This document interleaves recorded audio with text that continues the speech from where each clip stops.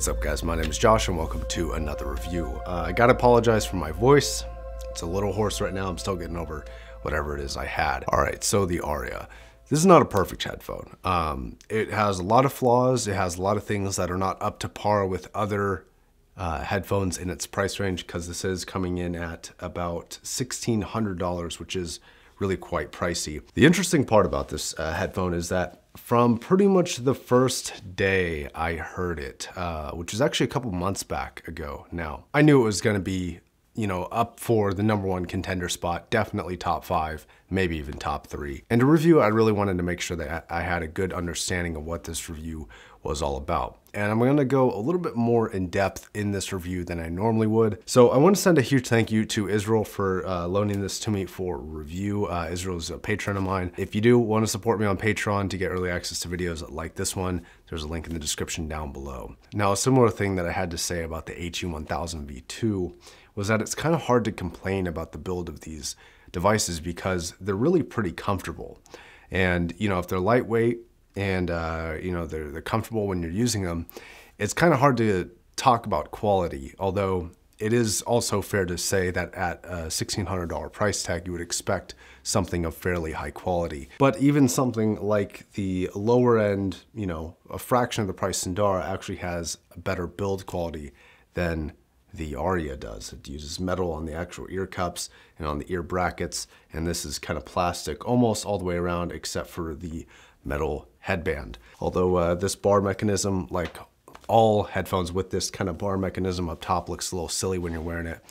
It's not what I would consider to be low profile. And you're really gonna see people start to complain about build when you really measure this in comparison to other headphones. For example, the Odyssey LCD2C or the Alex has, you know, it's literally half the price of this headphone, and it has build quality that is astonishing comparatively to this. But there are a couple things that make the Arya really, really comfortable and, you know, a joy for me personally to wear. One is going to be the ear-shaped cups and the size of those cups. And for my head, they fit really well. The headphone strap is fairly comfortable and it's pretty balanced in weight and doesn't feel kind of all, you know, kind of topsy-turvy or like your head is a hammer like you kind of feel like with the LCD series. Now on the bottom, it has a dual 3.5mm connector, and I've been testing with a Periapt balanced cable. Shout out to Periapt for providing that cable a while ago. Now regarding some of the specs of this headphone, it's a 35 ohm headphone and it has a sound pressure level of 90 decibels per milliwatt.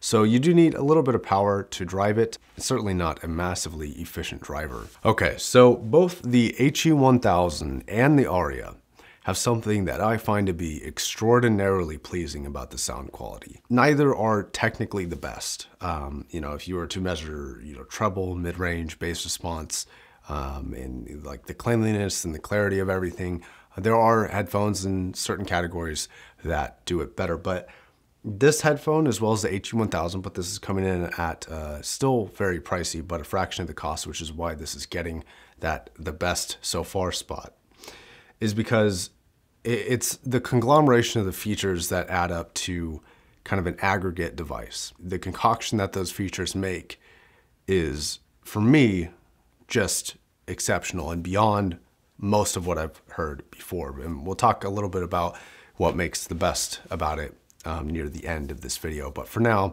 let's go ahead and jump into treble response here. Oh, and I'm sorry, right before I get into that, there are a few headphones that have the same structure in similar driver sizes, and I'm not sure where exactly what's related to what. Some people say the Ananda is like a sister of the HE1000. Some people say this is the sister of the HE1000, whatever. I've only heard the HE1000 and the Arya. I haven't heard the Ananda. I haven't heard the Edition X and the Edition XX. I look forward to those in the future, but for now, I can't speak on them. So treble. Treble on here is actually a bit of an odd duck. And the reason why I say that is because both, again, the HE1000 and this, which to my memory, calculate the flaws in memory heavily here, please, because it has been a while. Both of those headphones, including the Arya, has an amazing ability to deliver an extraordinary amount of detail to your ear, and it does it without feeling like you're being force-fed details and crispiness. And that contrasts what the Sandara here does, because the Sandara is also a very detailed headphone, but you always feel like you're listening to a headphone that, you know, is trying its best to be detailed. It seems a little bit more forced on here. I don't necessarily think I believe in people saying falsifying detail. I don't think that's actually possible to, you know, whatever signal is being fed into that headphone, it's either going to display it or it's not. It's not going to make up extra detail or extra nuance in a place where it wasn't before.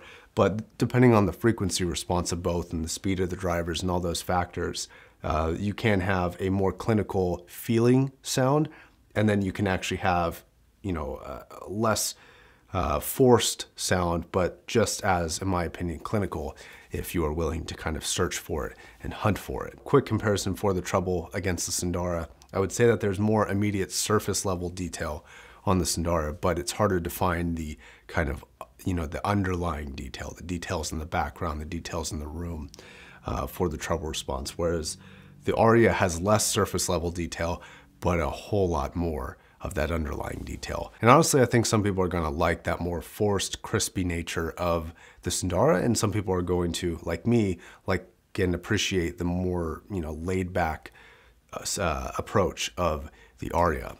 Okay, mid-range. What makes this headphone part of the best for me is some of the unique characteristics that tend to pop up starting with the mid-range. And one of those unique characteristics is there's actually, and I'm not sure if it's due to the size of the driver or the lightweight nature of the headphone or both or some other factor, but this headphone, even with mid-range, it vibrates a little bit. And so you get this kind of extra movement from the driver or from the headphone on your kind of skull, and you kind of feel that, similar to what like a subwoofer does for like a speaker system, as it kind of makes the sound a little bit more three-dimensional, and it kind of plays into that illusion of a real performance. And this headphone kind of does that on your skull.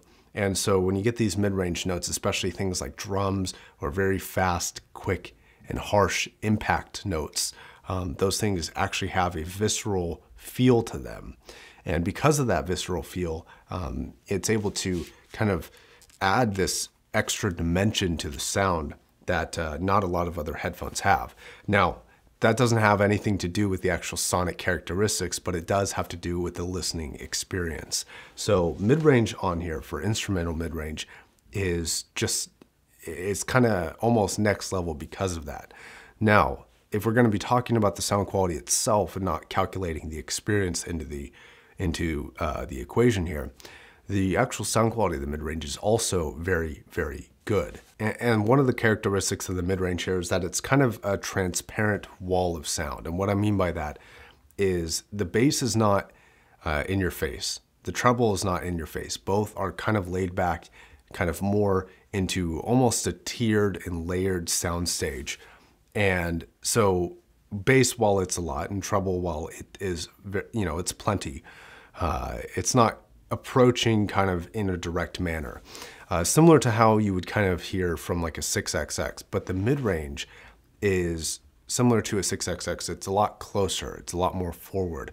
But unlike a 6XX, which is kind of like a ball kind of in the center of your head, this is more of like a, you know, a transparent plane or field of sound.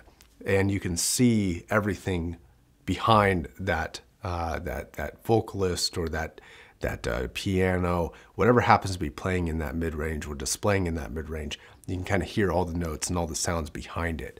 It's really quite good, and it's very unique to this headphone. The HE1000 gave me the same vibes, and I haven't heard it on just about any other headphone.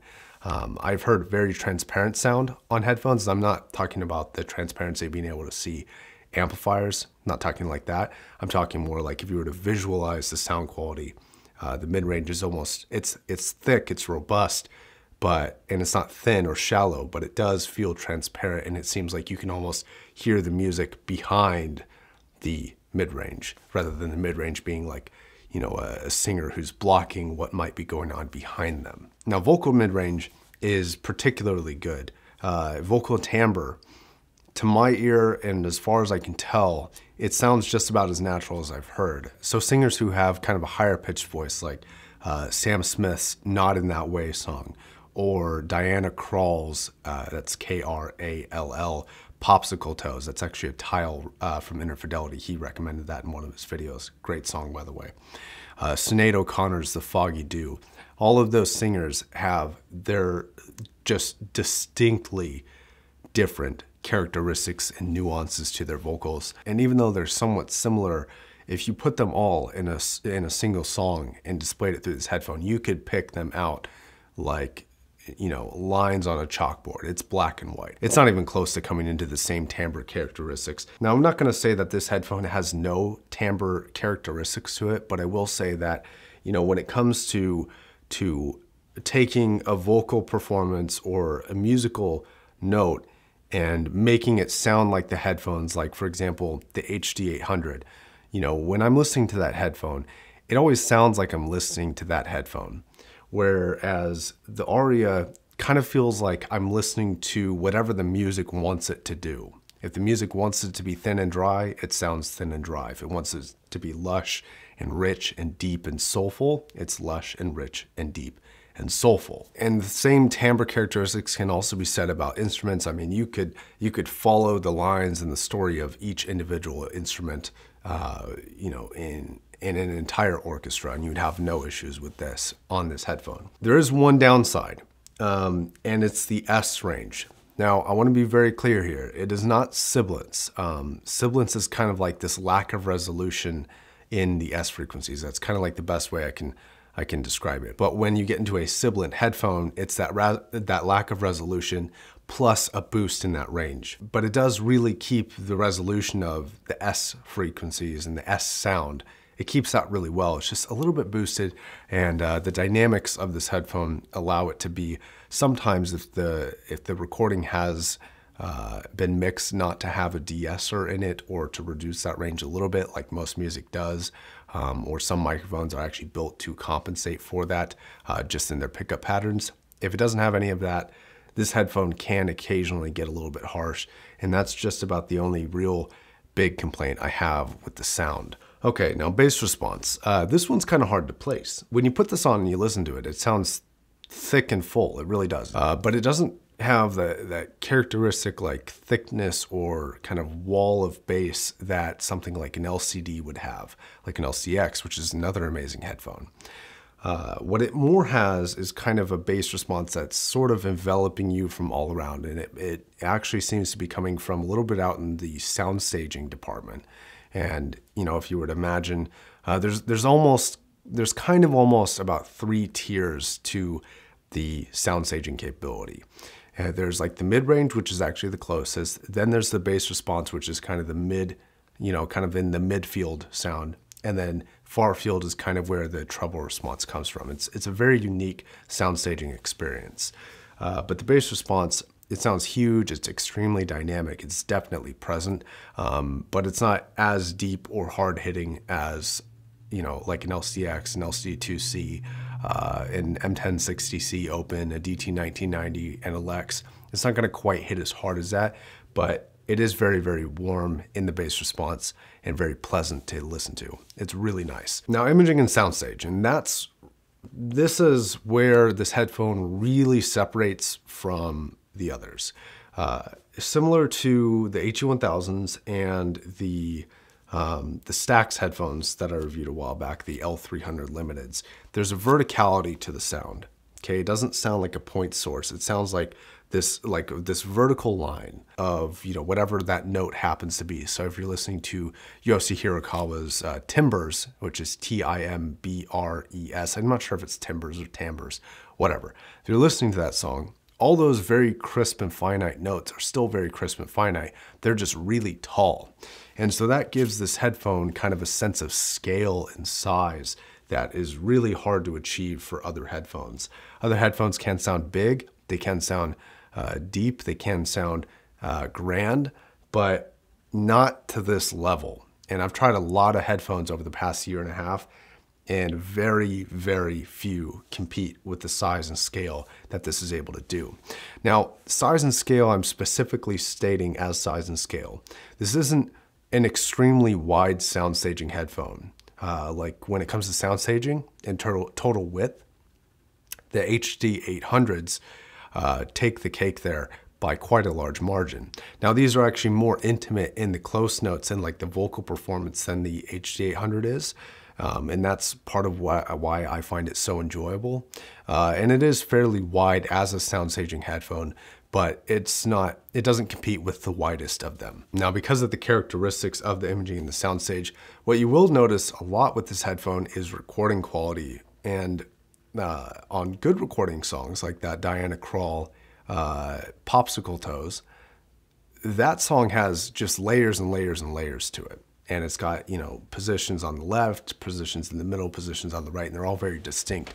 But when you listen to something that's maybe perhaps a little bit mastered too far, or you know, not very dynamic or not recorded well, you start to really compress that sound staging capability, and the sounds can often come across two-dimensional. So it's really going to reveal the quality of your music.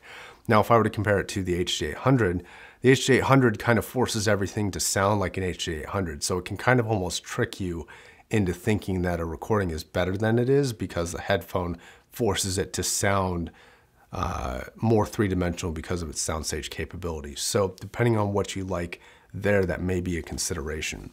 So my conclusion of this headphone: if you're going to measure it for technical performance, something like the LCD-X I think would beat it. It's going to have a little bit beefier bass, it's going to have a little bit crisper and cleaner treble, it's going to have a little bit more forward overall sounds, and it's going to sound more immediate and fast. And for those types of things, the LCD-X, which is going to be my number 2 spot in the Hall of Fame down below, this takes number 1 because for me, and that's the important part, for me, it is the right concoction of features. It really has the best of everything that I really like. It's got great warm bass response, but it's not too forward and it's not too much. It's got these great, large, lifelike vocals that come at you in a very unique way. I love that. The treble response is just about perfect for not only volume, but also placement. I like treble, but I don't like to feel like it's being blasted or forced in my ear. And this really just is, again, for me, just a good conglomeration of all the different features. But to finish this off, there's a big caveat of this is the best so far. I'm always trying new headphones. I'm always trying things that are better than other things that I thought were really, really good. And that is really just how the evolution of this hobby goes. You try new things, things get better. I have the Meze Imperium coming, and I'm not sure exactly when that will be here, but it will be here soonish. And that's supposed to be an amazing headphone, and that might end up taking the category. But this, so far, takes the number 1 spot by a pretty big margin. All right, now one last thing about the cost of this device. It is $1,600. That is definitely not cheap. Do you need to spend that much to get amazing sound? No, you really don't. The HE1000 before, which is a very similar headphone to this in terms of sound, I really did love that headphone, but it was so pricey that it was almost impossible for me to justify. And honestly speaking, everybody has their own budget, but with my income, there's no way I could, you know, reasonably justify spending that much money on a headphone. Now, this much money, if I really wanted this thing, I could actually see myself spending the money on. So, you know, from a purchasing perspective, this is gonna go person to person, but I can actually legitimately see myself buying one of these down the road. You know, although it would have to definitely be a headphone that I really made sure that nothing else was gonna compete or beat. So for that, I really wanna try the Ananda and the Edition X and the Edition XX to compare and see what those things are like. Yeah, I think that's gonna wrap it up, guys. Thank you very much for watching. I'll catch you in the next video. My name's Josh, signing off. When we moved down to Washington, there was a bunch of stuff that people didn't tell us about, like the fact that in the spring and fall, there are a ton of spiders, just like a ton of them. And there was a spider on the chair, and I went to go get something to kill it with, because I don't have any shoes on right now. And when I got back, it was gone, so I'm gonna do this whole review of this spider somewhere on this chair. Extraordinary price tag, and this still comes into that extraordinary price tag territory. So noisy. So noisy at all times, always. Hope you guys like street cleaners.